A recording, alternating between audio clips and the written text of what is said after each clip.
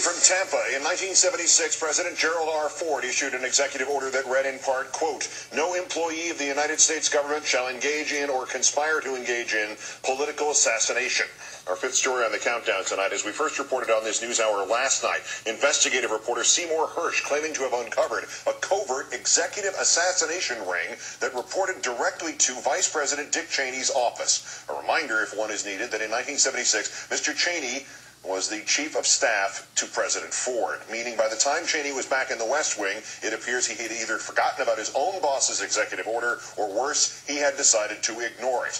Mr. Hersch making the revelations at a forum in Minnesota 2 nights ago. The topic, America's constitutional crisis. Hersch saying of Mr. Cheney and his inner circle, quote, "They ran a government within the government," adding 8 or 9 neoconservatives took over our country. Hersch's bombshell allegations about the assassination ring, the result of reporting for a book he says might still be a year or 2 away from being published. Hersch telling MinPost.com in an email after the event that the disclosures are, quote, "not something he wanted to dwell about in public." The toothpaste, however, already out of the proverbial tube here. When the discussion touched upon the abuses of executive power, Mr. Hersch asked how these things tend to happen and whether they continue to happen to this day. In his reply, the reporter describing a secret commando unit officially called the Joint Special Operations Command.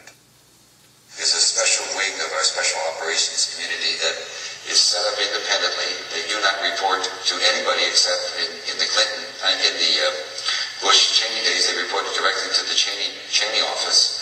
They do not report to the chairman of the Joint Chiefs of Staff or to Mr. Gates, the Secretary of Defense. They report directly to him.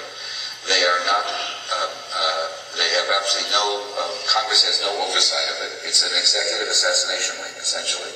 And it's been going on and on and on. And just today in the Times, there was a story saying that its leader, a 3-star admiral named McRaven, ordered to stop to certain activities because there were so many collateral deaths. It's been going under President Bush's authority. They've been going into countries, not talking to the ambassador or to the CIA station chief, and finding people on a list and executing them and leaving. That's been going on, well, in the name of all of us. A CIA spokesman today responding to Hersch's allegations by calling them, quote, utter nonsense.